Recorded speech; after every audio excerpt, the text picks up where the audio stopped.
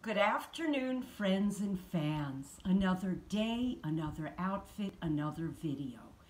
Before I start talking, I just want to point out this very fashion-forward jewelry choice that I made today. I think that the pop of yellow and the bright pink flowers are something that, why would you pick it to go with this? Isn't there enough going on already? And the answer is no, there isn't. And you should go for that pop of color, especially in these challenging times.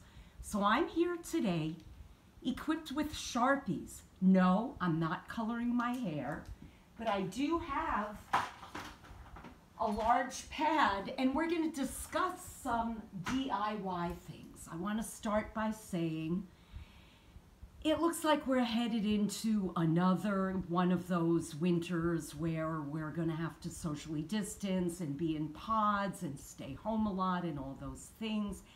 And you know what I have to say to that? And I recognize that I'm coming from a position of extreme privilege, and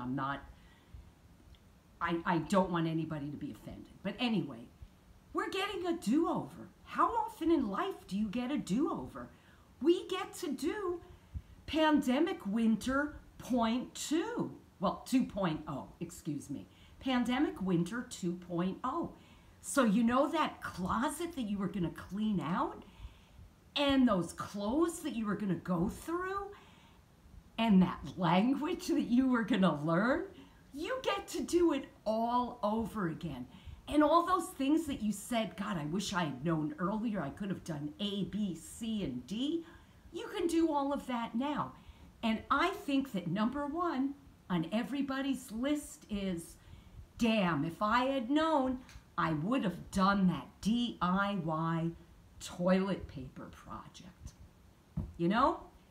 And we've come full circle. It's the circle of life. I started out with toilet paper, and I'm coming back for toilet paper. Does that suggest that I could be full of shit? Probably. Okay, let's go on with the toilet paper DIYs. So there are many ways that you can do this, and I'm just going to give a brief overview, and I'll put all of the links, in the section below, and you can look them up. You can cut up scraps of material. One of my favorites, dryer lint. Dryer lint is one of the best DIY materials. You take the dryer lint, you put it in a box, you keep stuffing it in.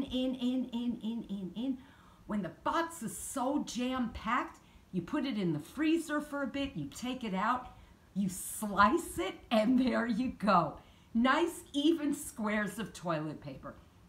I have never tried any of these things. I've only seen them on the internet. I cannot be responsible for what happens in your home, but I can suggest that you try them. There are lots of other ways to make toilet paper. There are lots of things that we can get going and start doing. Anyway, thank you for your time.